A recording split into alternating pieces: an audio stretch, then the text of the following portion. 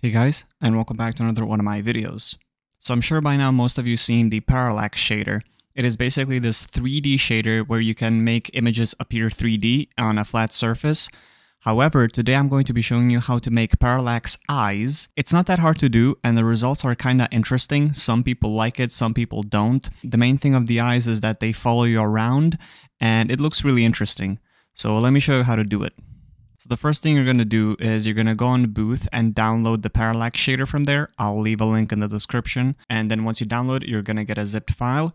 You just want to unzip this. And now in this folder here, you just want to drag this shader folder into your Unity project. So once you have it in your Unity project, you can just type shader here. And you're going to be presented with the Parallax shader here. So because we're going to apply this shader onto our eyes, what are we going to do is we're going to right click 3D object and then sphere. On this right side here, you want a sphere collider and then just remove it. And you're going to drag the shader onto the sphere. Now, in your case, it's going to have a bunch of textures here. So what you're going to do is you're going to go in a program like Krita, or Photoshop works too.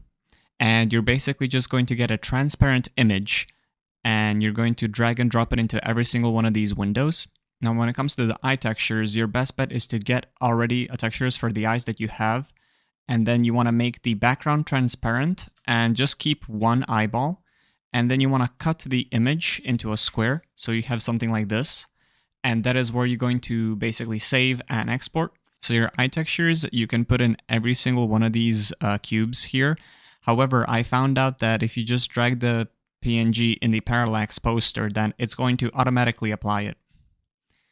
Now you have a bunch of settings here. The top one is basically how wide your eye is. So we can make it very wide. I like to leave a little bit of white. We're going to select our sphere and then using this tool here, we can properly rotate it so that the eye is facing towards us.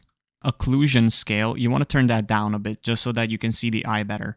And basically from here, you just want to scale it down and position it into your avatar's head. And you only need to do it on the left side because we're going to duplicate it automatically on the other side. So just position it in above your eye that already exists on your avatar. And once you're satisfied with how you positioned it, you want to right click on your avatar and then create empty. You want to make a duplicate of your sphere, drag it onto the game object. And then in the first scale number, you want to make sure it says -1. And that is going to automatically duplicate it on the other side. And then, of course, you want to select both of the spheres and then just attach them to your head of the avatar. How you do that is you go armature, spine, chest, neck, head. And then once you find the head, you just want to drag the spheres on top of the head. And now, as you can see, we have that beautiful parallax eyes that look either very creepy or interesting in some scenarios. Hope you guys found this video informational. If you have some questions, let me know down in the comments. As always, thank you so much for watching, and I'll see you around. Peace.